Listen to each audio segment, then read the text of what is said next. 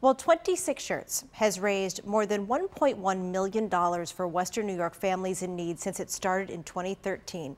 And today, its co-founders and employees started a new chapter that now you can go see for yourself. Here is 2 on Your Side's Kelly Dudzik. I'm at the Tri-Main building where 26 Shirts just opened up its store where you can shop in person, and they almost doubled the space they had before. Well, this is kind of special. We actually get to meet the people who themselves are helping people through our business. And so that means a lot to be able to do that. More than 7 years after starting 26 Shirts as an online shop to help families going through difficult times, Del Reed has moved down 2 floors at the Tri-Main Center. As soon as you walk in, you'll see the faces of all the families that you've helped through the years if you've bought a shirt. It's very humbling.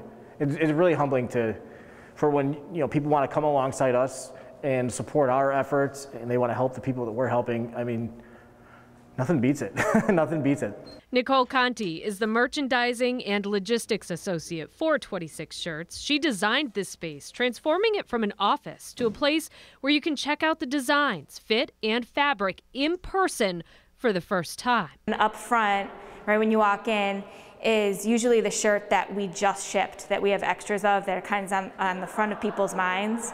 And then everybody loves our Mafia stuff, so I make sure that that's just right out front, like to the left, to the right, just like kind of like in your face when you first walk in. So for now, they're going to be open from 10 to 4 Monday through Friday. But to check out all the designs that are available right now, you can just head on over to their website. I'll post a link for you in this story on WGRZ.com. In Buffalo, Kelly Dudzik, Channel 2 News.